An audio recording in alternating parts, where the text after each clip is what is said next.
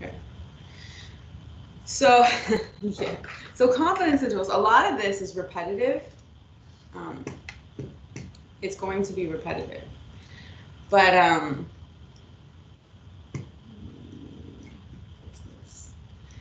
what you do have to understand is, you know,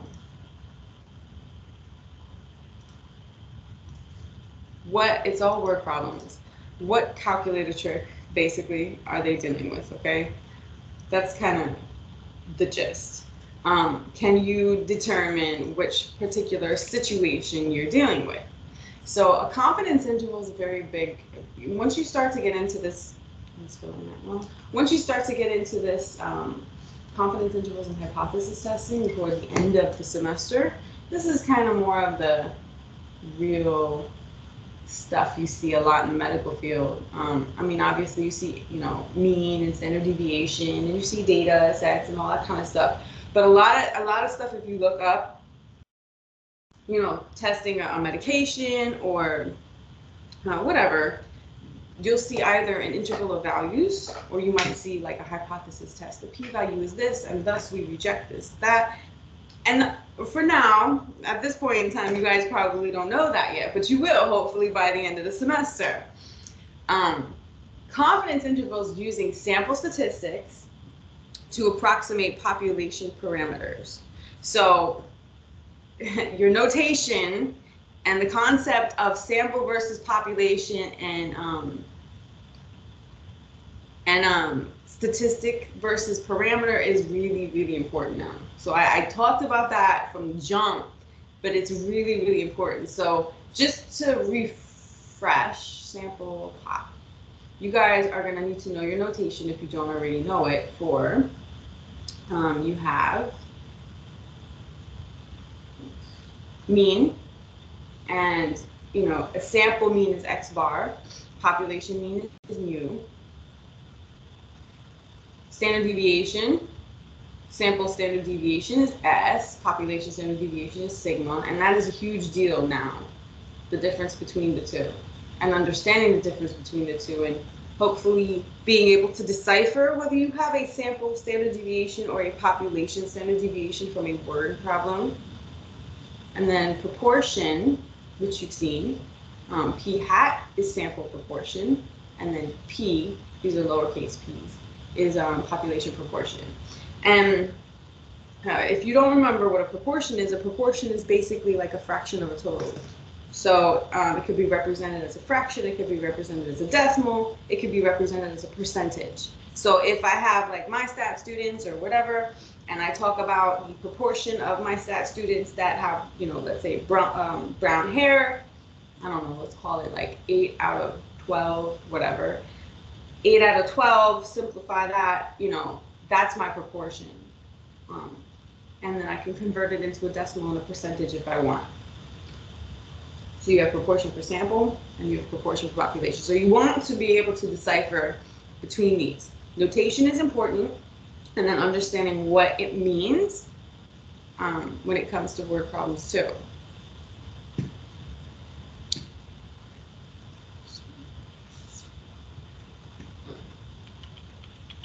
Okay, hopefully that makes sense.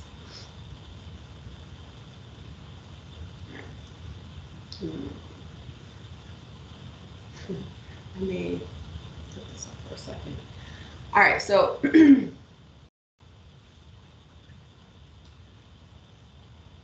all right, before I do any problems, I'm going to show you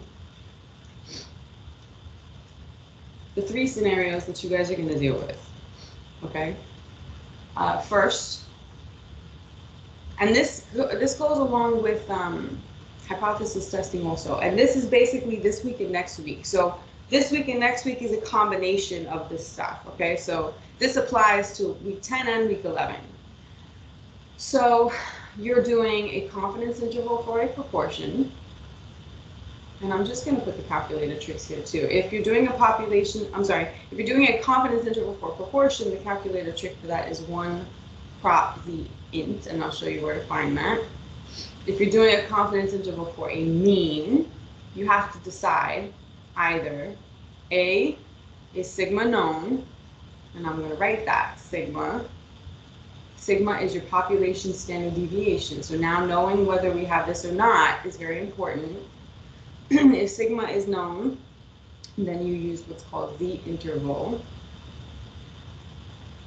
And then if sigma is unknown, we have a new distribution that we need to learn. Let's see if I have it. And that's called T interval. So you guys have seen z-scores, and you've seen, values corresponding to that, but you haven't seen t-scores, and that is for the rest of the semester you're going to be seeing that. So these are your calculator tricks for the situation. Now I can't remember if you guys do T this week or next week, because if you do T next week, then what I will do is maybe talk about it tomorrow, and just focus on the stuff that we kind of know. Let me just see, these are some examples from so far. I think this week we're not dealing with the T situation yet. If I have time at the end, what I'll do is I'll come back to that. It looks like my examples all deal with, we have one this assignment. Let me see if the second assignment here has any T stuff. Yeah. Okay, so you are starting the T stuff. Okay, so we have a lot to talk about. All right, let me copy and paste one of these then, because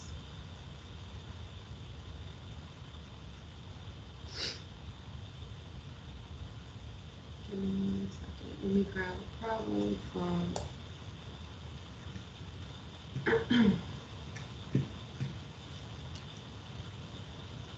all right. This is it. Yeah, let's take this one. All right, so I'm gonna do my best to cover as much as I can today. We'll see what we can get to. So it looks like this week you guys are dealing with just means. You're not dealing with confidence intervals for proportions yet. You're dealing with confidence intervals for means, which I like to go in opposite direction, but whatever. You're gonna have to do some readings, this week. You're gonna have to do a little bit of information gathering, but I will tell you that I'm gonna use an example off the top of my head. Let me see what she has. Let me see what that one means.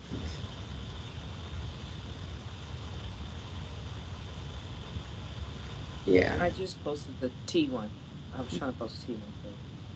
Okay, perfect. Yeah, that one's from the first assignment, right? So, all right, so there's some terminology that you're going to want to know.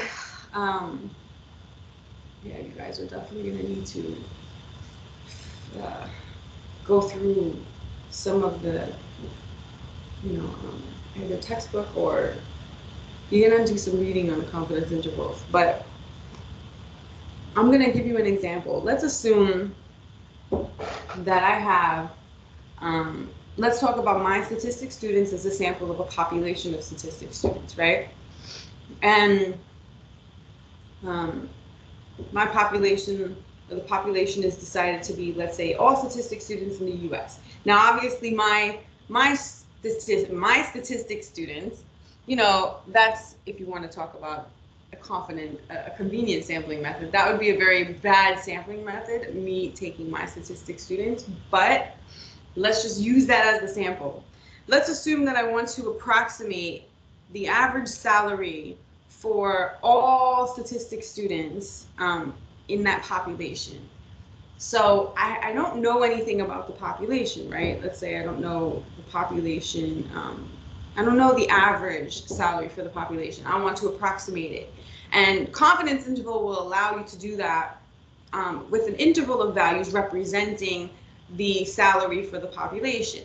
So how do you determine those numbers for that interval? You're going to use whatever you have for your sample. Your sample is representative of the population, right? Or it should be. There's rules regarding that. But let's assume that my sample is a representative of the population, and I can go ahead and use the average salary from my sample, do a little calculation and such. And we have something called margin of error and things like that to indicate that there is obviously a possibility of error. And I'm going to show you something in a second. But I can use what I know for my sample to approximate things for the population. Does that make sense? So I'm using sample statistics to approximate population parameters, right? Yeah. You're looking at exactly what I'm looking at, Ganesha, too.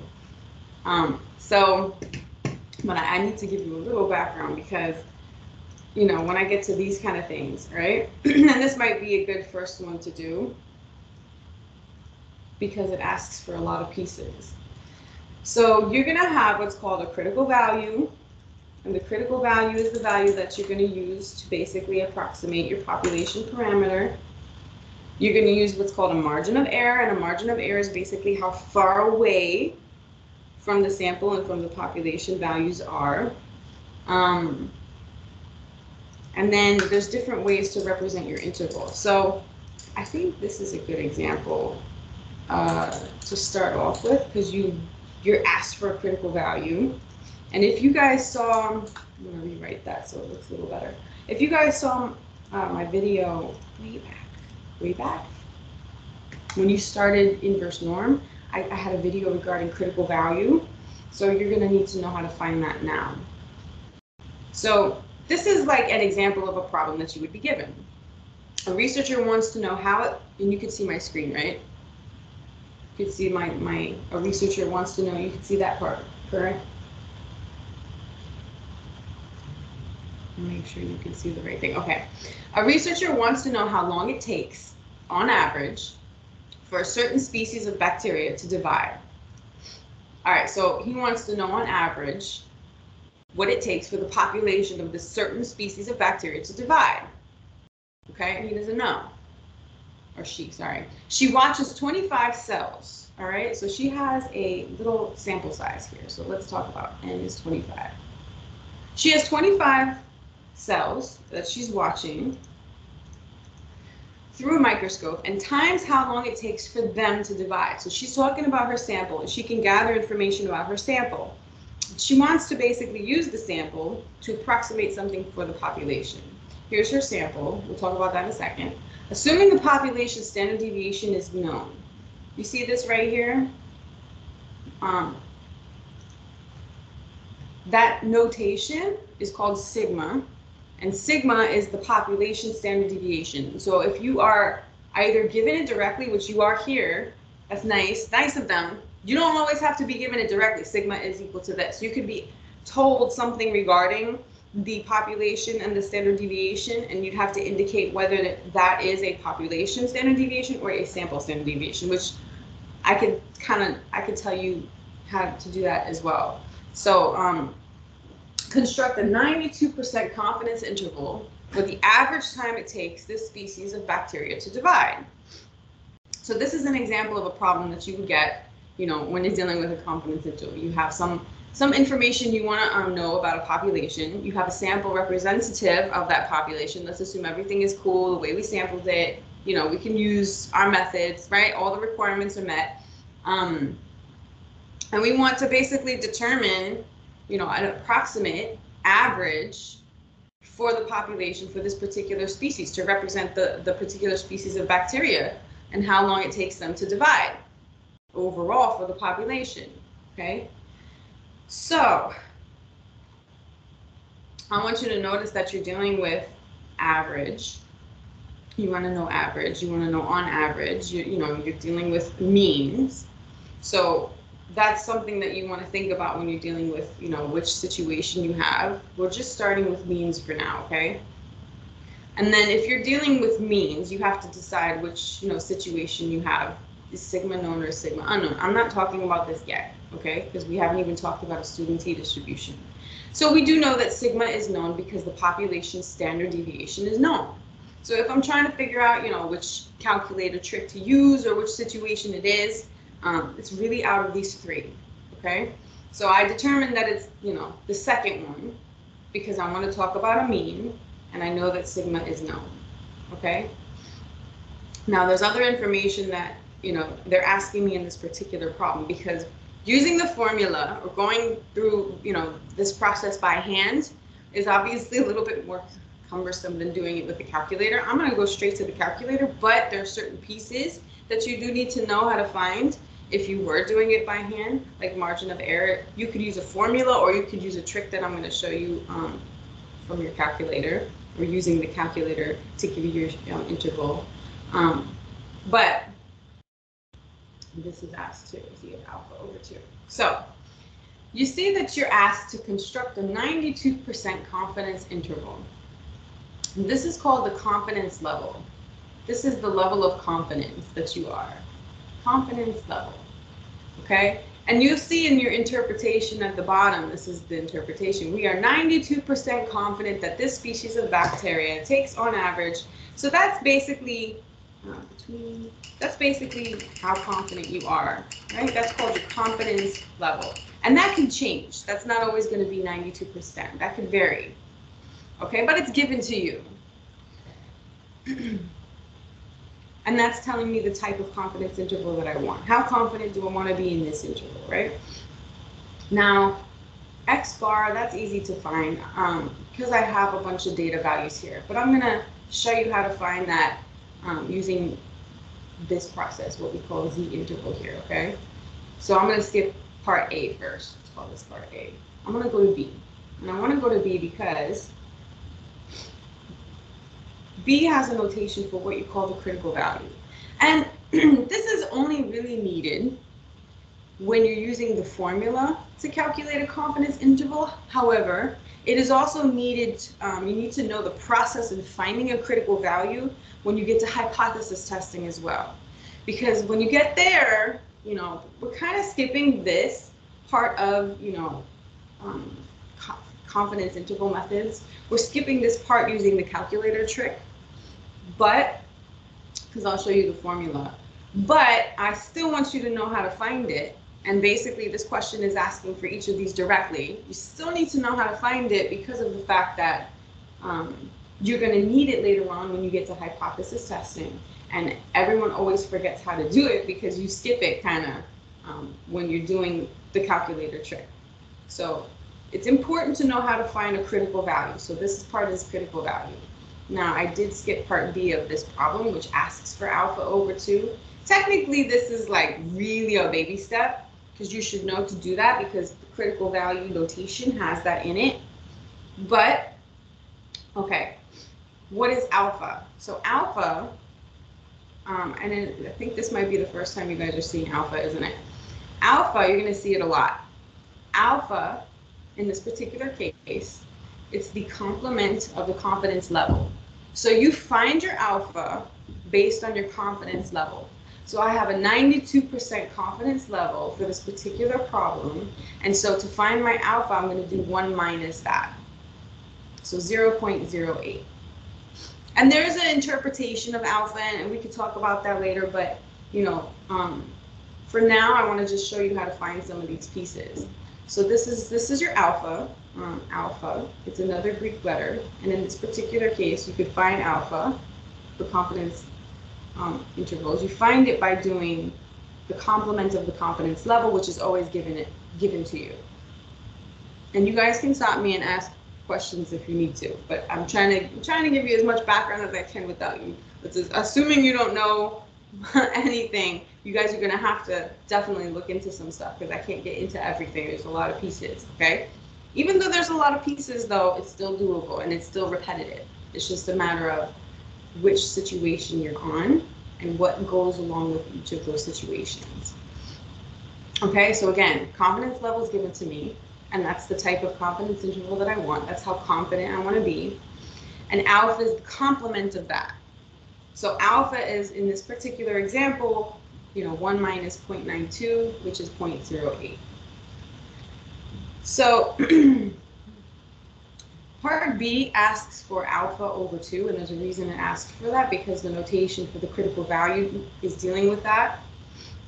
And really all that is doing is telling you to take what you know for your alpha and divide it by 2. Okay, and then, you know, you guys can use your calculators. I hope you have your calculators, you're doing it with me. Okay. So 0.04. Okay, so that's it for that one. Sometimes I get questions about it, just maybe the notation makes people uncomfortable. It's not that hard. It's not that bad. And it's needed for the critical value. That's why they're asking you in pieces for this particular question. Not every question is going to ask for all these pieces, but all these pieces go along with finding a confidence interval. And technically, if you were using the formulas and doing it by hand kind of thing, you'd have to go through all these pieces to get to the interval every time. But so it is important to know the pieces. Okay, now z of alpha over 2. If you guys ever saw my video, and I don't think I did it in the Q&A, but I did it in my own video talking about critical values. This is a critical value. And this value is used to calculate to technically on part A. And for part A, using what do you call it? Your formula, the critical value is how you actually calculate your margin of error. So it's needed to calculate your margin of error. But since we have the TI-84s, I have a trick to get away from that. But that's where it's needed for this. And that's again why sometimes we forget how to do them later on, because we can skip this using our calculator trick. But the formula requires a critical value. Now, the reason you're taking alpha and splitting it into 2 pieces is technically because you have a confidence interval, which means you have a lower end and a higher end, right? So when I have a lower end and a higher end, obviously, I have 2 particular areas, right? Now, I only need one of these. It doesn't matter, you know, which one I find. We always typically find the positive one, because our formulas deal with the positive and negative case. So when you guys are finding an interval, you say, if it's for a mean, that the population mean is between, and I hope you guys remember this kind of stuff from like algebra. You're going to see a little bit of notation from college algebra like this, less than, less than. So I would take the sample mean and subtract the margin of error to get the lower part of this interval that represents the population mean. And I would take the sample mean and add this margin of error to get the higher end. And then I get an interval of numbers that is representing the population mean. Okay, so I'm using my sample statistics to approximate a population parameter. And if you can see, we're subtracting E and adding E, so that takes care of the positive and negative kind of situation, because I have 2 particular like locations of you know, values representing these areas. So alpha over 2, which is 0.04, is the area that is corresponding to the critical value. So again, knowing how to find a critical value is important. Obviously, if the question asks for it directly, which some of yours, I think a couple of them, do in either situation this week or next week. But using the calculator trick, I could technically jump straight to part E. However, if I were using the formula, I'd have to go through these processes, right? And it's very important to know how to find a critical value, because you are going to need that process later on when you get to hypothesis testing, and I don't want you guys to forget it. So I'm talking about it, not to mention some of the questions asked for it directly. And then your margin of error is important too, because it's technically, if you see kind of how far away from the actual values we are, because I'm subtracting it and I'm adding it. So I'm like margin of error on either side of the sample mean. Okay, so this is the notation. I'm taking alpha over 2, sticking it in a tail, and then I want to find the corresponding z-score, which inverse norm. So inverse norm is how we find a critical value if we are looking for a critical value for a confidence interval, or later on for hypothesis testing. Inverse norm if we're on a standard normal distribution curve. which we're dealing with z-scores with sigma known. So you guys can see my calculator, second bars, inverse norm. And then, you know, if you guys have the option, choose area to the right. If you have that option, I think most of you guys that are watching do not have this option. So if you do not have this option, like if you're using the app, second bars, you don't have the option to tell it, you know, where's the area. So you're going to automatically have to tell the area to the left of the value that you want.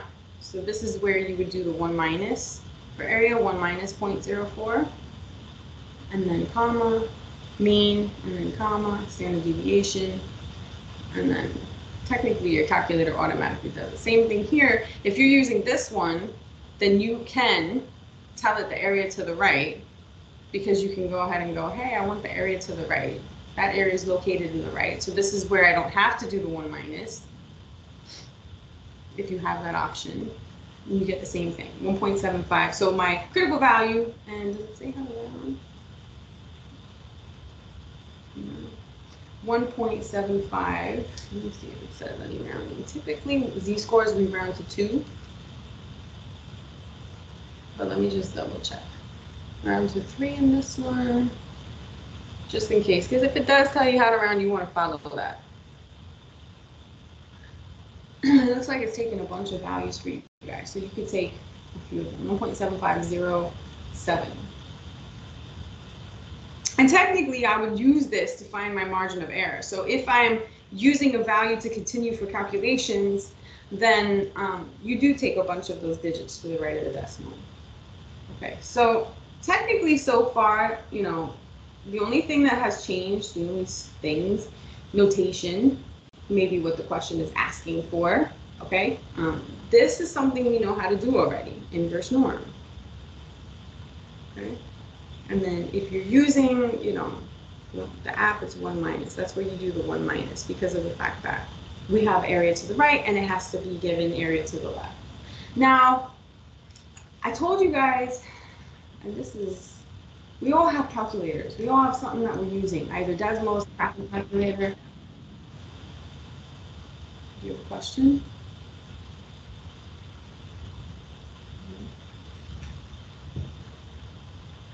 Okay, let me just, we're all using some kind of calculator, so we can avoid the formula, but that's my formula if I'm using the margin of error. I would just plug it in. You know what, I'll show you both. Okay, so you would take your critical value, 1.7507, right, and multiply by sigma over the square root of n, which we have all those values already. Sigma is given to me, 1.2, divided by the square root of n, which is given. Okay. Now this is if I'm using the formula, which I take that value and multiply by 1.2 divided by the square root of n. Notice, so 0.42, 0.4202. And margin of error, we typically want a lot of digits because, again, we're going to use it for later things. Now, I'm going to show you probably both ways, both methods on finding the confidence interval. I told you guys technically, we got a lot of values here. Technically, we can jump to part E if we want to, because we have everything we need to use the graphing calculator. But if we're using formulas, then we have to go through this process to get to this. So that's why this question is basically walking you through that. But every time I teach this, everywhere I teach it, even if I show the formula initially, everybody's like, nah, yo, just tell me the graphing calculator trick. So that's what I'm going to do. I mean, I gave you the formula. You could look at it.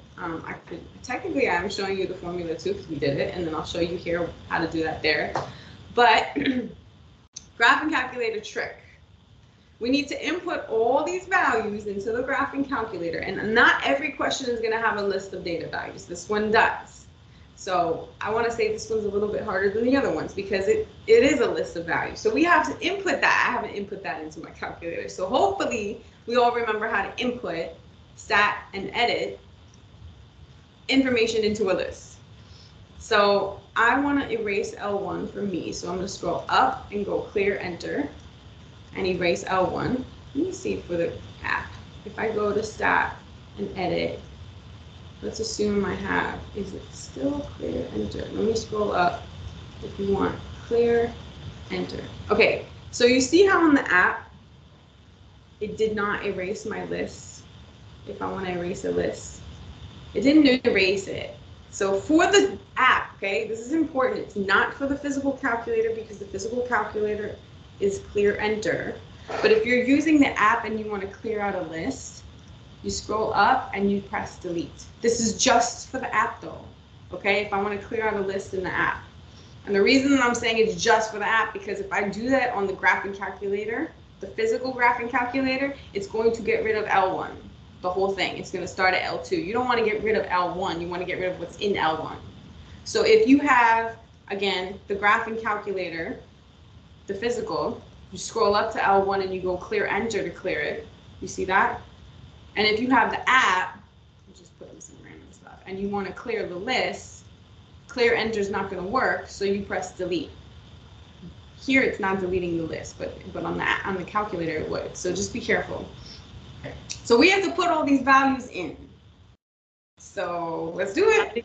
How did you get to that? I don't know how to find that on my computer. I've in fact never seen that before. The list? Yeah, I don't know anything about the list. Oh, stat, and then edit, which is number 1. And it's really important you know how to do that because you're gonna do it later. This is important. You want to know where to put values if you have them. Like some of these problems are gonna give you a list of values. Some of them won't. This one does. So let's put them in. 7.4 is 25 of them. 8.6, if you guys are watching this recording, you could, fast forward, pause it, and then fast forward. 8.6, 6.1, 6.1, because I am recording this and I did not pre-enter this stuff. 8, 7.9, 7.7, 7.6. Let me shut up so you guys can do it, and I don't want to mess up your numbers. Let's enter all these things in.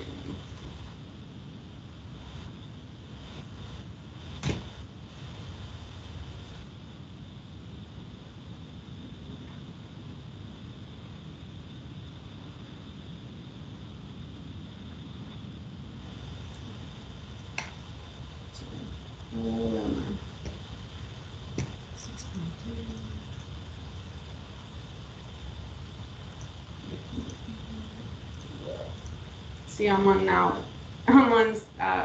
number 16. So if I lose my spot, I could just count 16 and that's where I'm at. So I'm on 5.4. Okay, so you're gonna have to.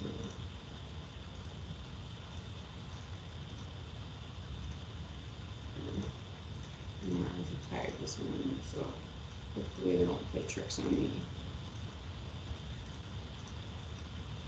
Okay, I'm almost done. You guys tell me when you are, because we're doing this together. So look, see, I have 25 values because I'm on 26. So that means that I entered 25 numbers. Hopefully they're all correct. If I need to go through it again, I will.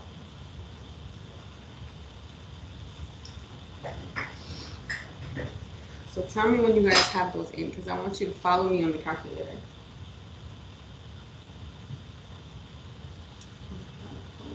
I'm very lost. I can't even get my calculator to, whatever trick you did to erase stuff, mine's all jacked up. All right, what do you have, the app or the physical calculator? I have the actual calculator. All right, go to stat and then edit. And if you want to clear a list, which I'll just put random problems here, you're going to scroll up so that in your case L1 is highlighted, then press clear and enter to clear the whole list so that you can start fresh and then input these numbers. So you press 6.5, enter, 7.4, enter. So yeah, if you have anything in there, you want to clear it first so you don't mix yourself up. Tell me if that worked.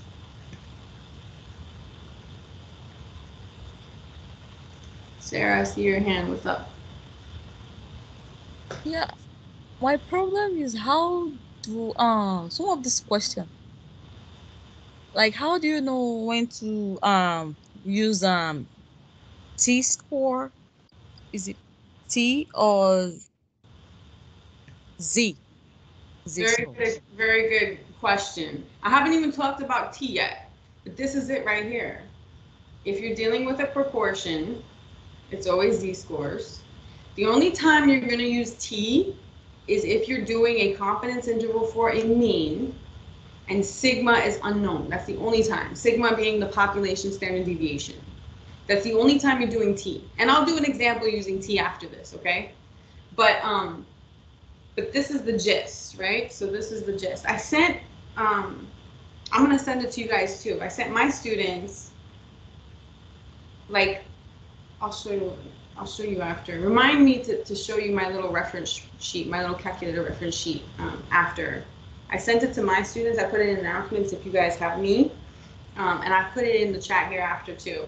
But z-scores always when you're dealing with proportions. Z-scores when you're dealing with means and sigma is known, and then t-scores when you're dealing with means and sigma is unknown. Only time you use T is when sigma is unknown and you're dealing with the mean. Only time. Other than that, it's always Z. And I haven't even talked about T yet, so right now we're just doing Z because we've seen Z before. But that is a very good question because you're going to have to decide that when you guys are doing stuff this week, next week. And then later on for hypothesis testing. That is a big deal. Okay. Tell me if you guys have the data set in. Yes. Okay, cool. Now, the reason I skipped part A is because finding the confidence interval for this will also give me the sample mean. That's the nice thing about this trick. Now, but if you guys want to recap, you know, when you went to stat and calc, I don't know if you remember 1-bar stats, that was how we did it back in chapter, whatever, week 3 or something. That's the sample mean, right? But if I'm going to find the interval, I might as well just find the mean later than with it. So I know that I'm looking for, again, a confidence interval for an average, right? A confidence interval for an average time. Confidence interval for a mean. And sigma is known. They give it to me. So let me go to my list here. I'm looking for a confidence interval for a mean or an average. And sigma is known. So this is part A. And so I'm going to use Z interval. Okay, that's my calculator trick. Now I hope you guys can see this clearly. So to find Z interval, remember I told you guys you're living in stat or second bars. That's where you're living for this course. Now you're going to stat and you want to go to tests. So to find these calculator tricks, Z interval, P interval, all these intervals, stat, scroll over to tests. Okay? Now, there's a lot of stuff in here, and you're going to use a lot of this stuff in here. But all the stuff initially, you see how it ends in test? That all goes along with hypothesis testing. You're not running a test, you want an interval. So scroll down past all that until you start seeing interval, interval, int. You want an interval, so it has to end in interval or int. And if I have this scenario where I want a confidence interval for a mean, and sigma is known, I look for Z interval. Okay, Z interval, which on mine is number 7. Okay, now Sarah was asking, you know, how do I know to use Z or T? If sigma was unknown, it would be T interval. Okay, that's the difference between the two. When you go into it, and everybody found it, right? Z interval, press enter. This is what it looks like. Can you see this clearly? Yes. Yes. Okay, good. So you see how in Z interval, it has data or it has stats. And if I go over to stats and highlight stats, you see how it asks directly for this stuff, you know, sigma, X bar, and let's assume I don't have the stats, right? We have the data. I want data. I input these values into my, it's asking for a list now. So when I have a list of numbers, I use data. Notice also that it asks for sigma when I'm in the interval, because in order to basically use the interval, I need to know sigma. Sarah, what's up? The data, I think, is it when we use data only when we have list of data, right? Yeah, and you have to obviously put it into your calculator first because it's asking where the list is. Yeah. And the frequency is it because some of the numbers has like repeated Leave the frequency 1 because you just input all of them, right? Leave the frequency 1. all right. So my sigma, let's do it together. My sigma, or our sigma for now, is 1.2. That was given to us.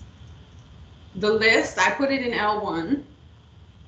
So wherever you put your list, and if it's not there, you press second and 1 for L1, second, 2 for L2, wherever you need it. Keep frequency list 1. You don't need to change. Keep that 1. C level is your confidence level, which is given to you. In this particular example, it's 92%. And we want to put our confidence level as a decimal, so 0.92. Okay, so most of this is really, it's just given to you, right? I don't think I had to like calculate anything to put in here. And then it gives me everything. Actually, let me put this in your notes. This is the output for this problem. Let me put this here. Right, this is the output that we got. And you guys should match, right? So this is what it gives me after I do everything. And you'll notice that the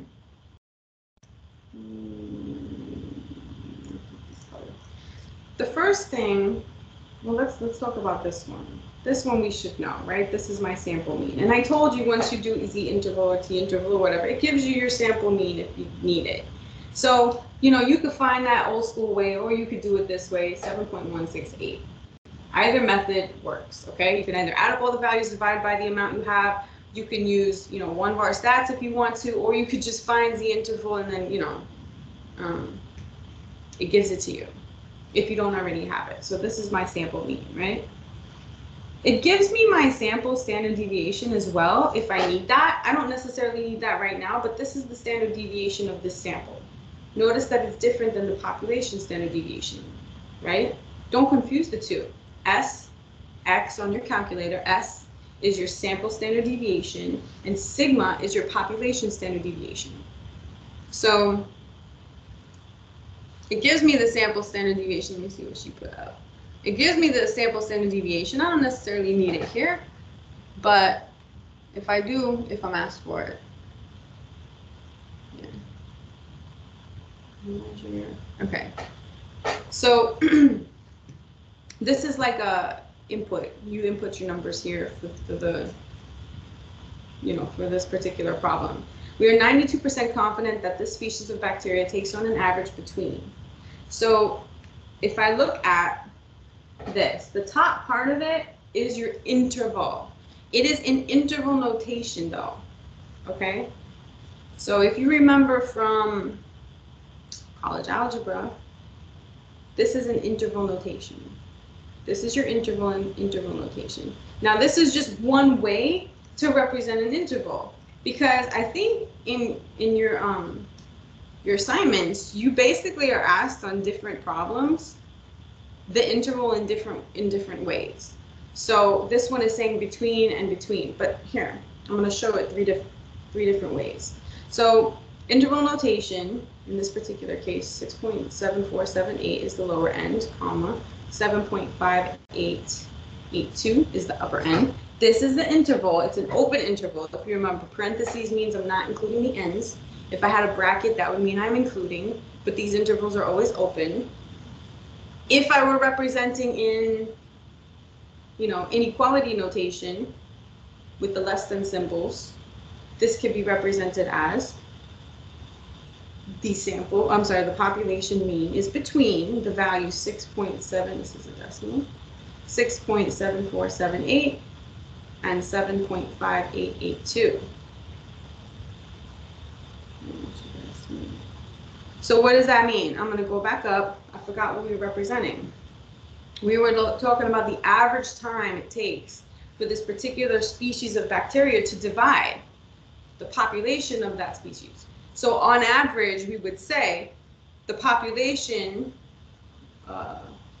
of this species of bacteria takes on average between 6.74 seconds, hours, and 7.5882 hours. I'm 92% confident in that. We are 92% confident that the species of bacteria takes, on average, between 6.7478 hours and 7.5882 hours. So now I know, let me see, they're taking a bunch of decimals, so you're good. Now, they have a way of representing, so this is interval notation, this is your kind of inequality notation. They call it tri-inequality notation. And I'll probably represent it all three ways for all of them that we find. And then there's one more that shows like this. It's like x plus or minus. So you might see one where it's like plus or minus. Let me see if I have one. Like this, plus or minus. Give your answer to two places and it says plus or minus blank. Blank plus or minus blank. What that is doing is telling you basically to take, this is called your point estimate, the sample value, and add and subtract the margin of error, which would be what you would do if you were finding it by hand. So it's just separating the two. So in this particular example, representing it that way would look like my sample mean 7.168 plus or minus my margin of error, which was this 0.4202. So three ways that you could represent the interval for this particular kind of situation for your confidence intervals. And you will be asked for all three of them depending on the problem. Each problem you might ask for a different notation, but they all mean the same thing. And this is my interpretation. This is the interpretation of the interval. You have a specific confidence level, and the higher the confidence level, right, you're going to see the more confident I am in an interval of values, the more values in the interval, the wider the interval. So, you know, that would make sense because if I'm more confident in the interval, then I'm going to have a more variety of values within that. And then the less confident I am, the more narrower the interval is. You might be asked stuff like that when it comes to maybe some of these problems, right? The more confident I am, the more values within, the more wider the interval. And then the less confident in the interval I am, the more narrower the interval. So one more thing here, the margin of error, which I could find with the formula, and that's what I did, but if you guys want to just use the calculator trick, you could potentially find your margin of error taking the upper value, I guess, I say upper, I don't want to be confused real quick. So maybe I'll say max value in your interval minus the min value and divide by 2. So if I were to do this, take the maximum value, 7.5882 minus the minimum value, 6.7478, and then divide by 2. So that's 7.5882 minus 6.7478, and then divide by 2. I get the same thing that I did using the formula. So if I were doing this problem personally, based on the fact that I know the calculator trick, and based on the fact that they're asking for each of these pieces, I would skip A. I would do B and C, because that's just finding, inverse norm and stuff. I would skip D. I would do my interval first and then come back to D and come back to A, because the calculator trick will give me all that. If you want, you can also just use your formulas to find these things as well and walk step by step. But if you were, in fact, doing a confidence interval using your formulas, you would have to go through this whole process step by step every single time. And I want you to notice also, if I take the sample mean, 7.168, and I subtract the margin of error, 0.4202, I get the low end of the interval. And if I take the sample mean, 7.168, and I add the margin of error, 0.4202, I get the higher end of the interval, which is what this is telling you to do if you were calculating the interval by hand.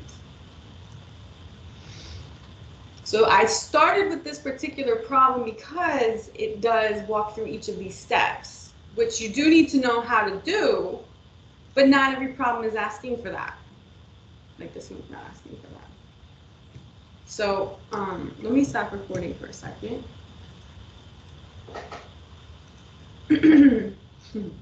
And I